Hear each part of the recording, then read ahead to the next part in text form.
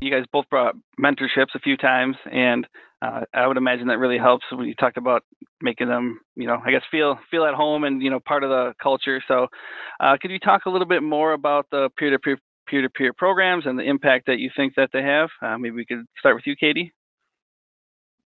Yeah, absolutely. So we try to have, we do have structured mentorship programs that align also to kind of those key communities that I was talking about. And it's important to us to make sure that mentorship exists throughout all levels, right, of our communities. So again, using the example within identity and access management, you're getting that training, and then you're also getting somebody who is going to help you, really, really understand, right? I mean, it's one thing to take a training; it's another thing to actually be able to feel like you've walked away and you're able to apply it to your day-to-day job.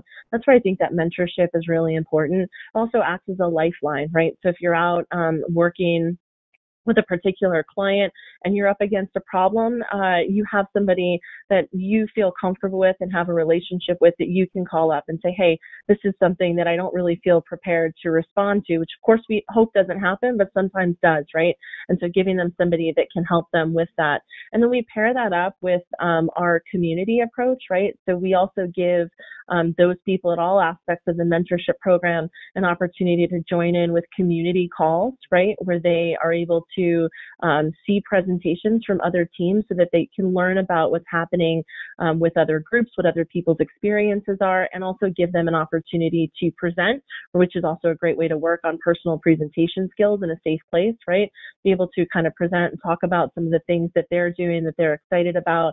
And, that to me has been really successful for us, right? And it also gives our senior team members and our very technical staff an opportunity to help us grow our professional talent and really sort of the next generation of technical specialists. And that, it really plays into, some of these areas within cybersecurity. Well, most of them, they can be very niche, right? They're very specific. When we go in to help a client around identity and access management, we really need to make sure we're sending in people that have that deep expertise. And so that's about growing and sort of passing on that baton and raising each other up. That's really become a deep part of our culture here. Yeah, is it similar with you, Jason? Yeah, again, a lot of similarities.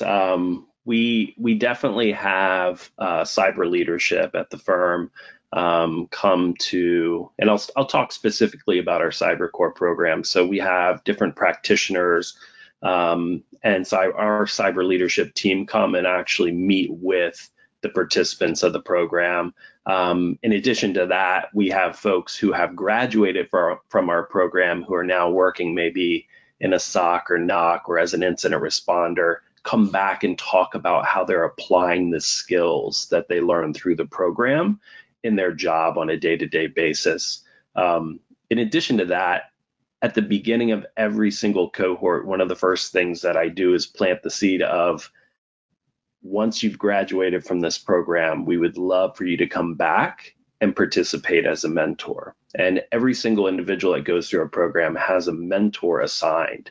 And the beauty of that is really we're building a community, but also they're assigned a mentor that literally just went through the same program. So they feel their pain, they understand the process, the ecosystem that we're using. So yeah, we definitely focus on providing different mentoring opportunities. In addition to that, the firm as a whole, outside of the CyberCore program, we have tons of cyber engagement activities, events, info sessions, sessions with leaders where they talk about, some of, their best practices, how they actually found cyber or if cyber found them and so on. So definitely a lot of mentoring opportunities for our employees. New episodes of CyberWork are available every Monday at 1 p.m. Central. And don't forget to claim your free month of Infosec skills. Sign up using the code CYBERWORK and you'll get unlimited access to hundreds of courses, hands-on labs, certification practice exams, skills assessments, and more. Use code CYBERWORK for Infosec skills.